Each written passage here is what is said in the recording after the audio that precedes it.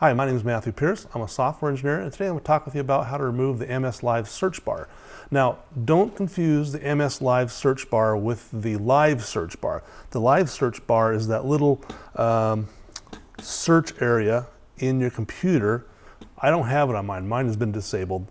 But it's a little search area that pops up over here. This address bar slides over, and that's for doing searches on your computer. That's not the same thing as the MS Live search bar.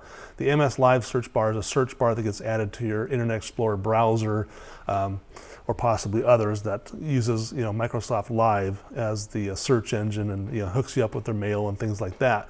Now, to remove that, that's a simple matter of going into your control panel, programs, uninstall program, and then you just search through the list until you find it and remove it. I don't have it, so I don't have it to remove.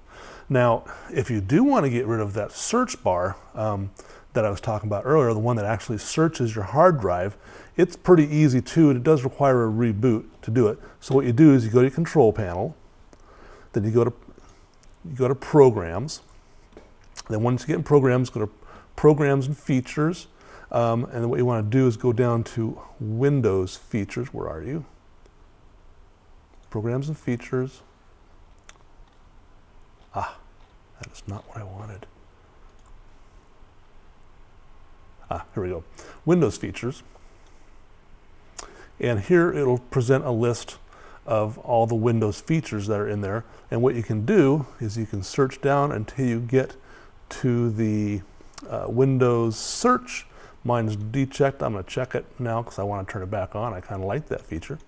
You say OK, and it goes through and does all the changes necessary to enable or re-enable. In the other case, if you unchecked it and said OK, it would go through and disable it. But it's that simple. And again, if you have an MS Live search bar that you want to get rid of, you can go and get that removed from just the programs, add remove programs like I showed earlier. My name is Matthew Pierce. Today I talked about how to remove the MS Live search bar. Thanks for watching.